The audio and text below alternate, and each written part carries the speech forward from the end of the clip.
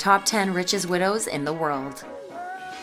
Welcome to Alux.com, the place where future billionaires come to get inspired. Hi there, Aluxers, and welcome back to a dark but amazing Alux.com original video. Today we're looking at some of the wealthiest women in the world.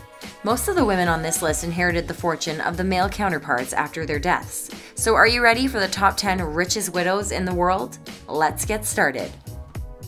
Number 10, Christy Walton, net worth $5.5 billion. You know it's going to be an amazing video when our number 10 person has $5.5 billion. So who is she? Ever heard of Walmart?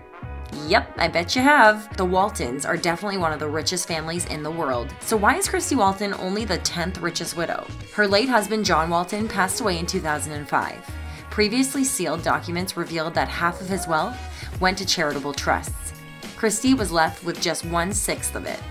The 67-year-old widow is now living a quiet life in Jackson, Wyoming. Number 9, Carrie Perotto, net worth $6 billion. Carrie Perotto was a Singaporean top model. She is now a philanthropist. In the early 1970s, she got married to Hubert Perotto, a French entrepreneur in the oil and gas industry. One of his biggest companies is the Perenco. He passed away in 2006, leaving Carrie with 1/4 of his wealth as it was split among her and his 3 children. The 65-year-old widow founded her own modeling agency, Carrie's Model, which she even sold for quite some money. She's doing well living in London, spending that money. Number 8, Eva Gonda de Rivera, net worth $6.5 billion.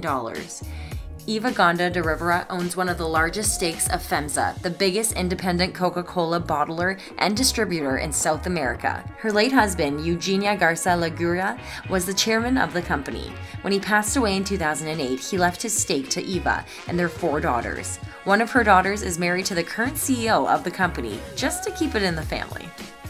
Number 7, Margarita Louis-Dreyfus, net worth $8.6 billion. Margarita Louis-Dreyfus is the chairman of Louis-Dreyfus Company, a giant commodities company in France. Her late husband, Robert Louis-Dreyfus, was the chairman of the company. When he passed away in 2009, she took over as she carries on with her baby twins. She even made big changes to the company. The 54-year-old widow is also the owner of the Olympique Marseille, a French football club, and is now living in Davos, Switzerland. Number 6, Iris Fontbona, net worth $10.1 billion. Iris Fontbona is the owner of Antofagasta Place, one of the biggest mining and beverages company in Chile. Her late husband, Andrew Nicolucci, built the fortune from scratch. When he passed away in 2005, she took over the business alongside their 3 sons. Unfortunately, one of them passed away in 2013. She is a very generous woman, giving away $5 million on the Chilean telethon, setting a donation record. Number 5, Gina Rinehart, net worth $10.2 billion. A few years ago, we were even ranking her as the richest woman in the world. She's the current owner of a large portfolio of Australian businesses. The biggest business is the iron ore company, which she inherits from her late father, Lang Hancock.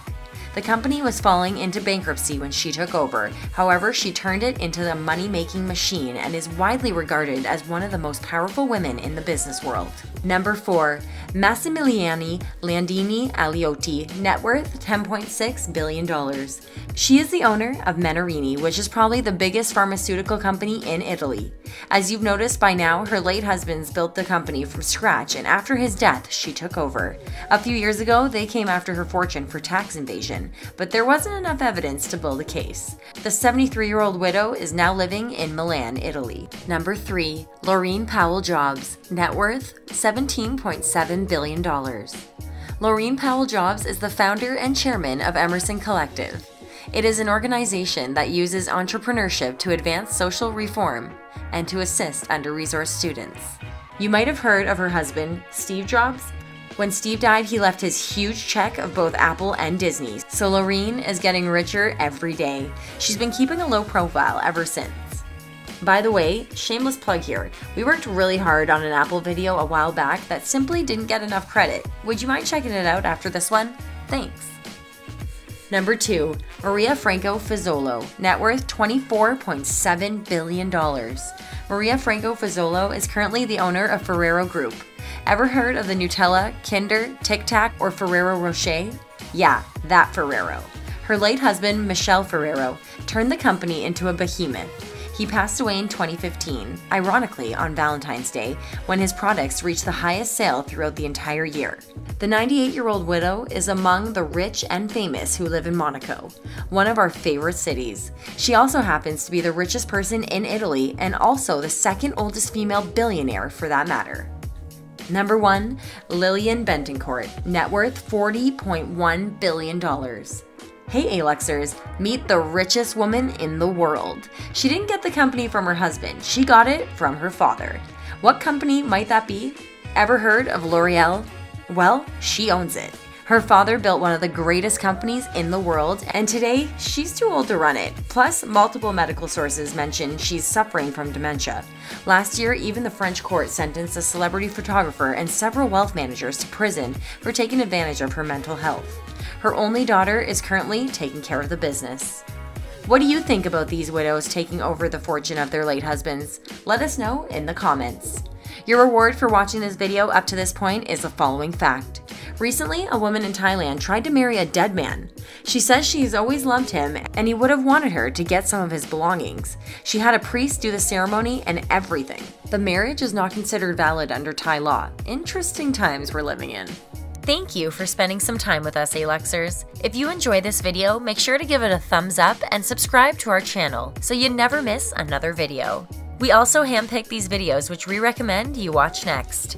If you're bored, you might want to check out our website, Alux.com, for great articles or our Instagram or Facebook page. Thank you for being an Aluxer.